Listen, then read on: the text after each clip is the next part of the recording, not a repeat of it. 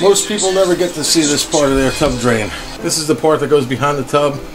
This is the gasket that seals against the overflow plate. And then this is where your strainer goes. Oh wow, that's really just, that's in the wall. So this is all behind the tub. The tub sits on top of it. And the way the stopper works is right here. It's called the barrel waste. This little barrel down here falls into place here and blocks the flow of water. As you can imagine, the water goes down your drain, goes down the drain here, goes this way, and then goes out to the drain in the house.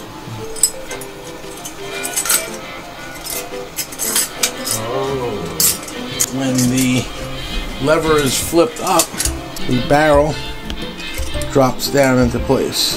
Do it again. And then when you trip the lever down, it pulls the lever up,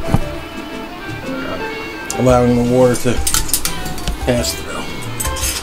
There are different types that work with cables and other linkage that lifts the stopper.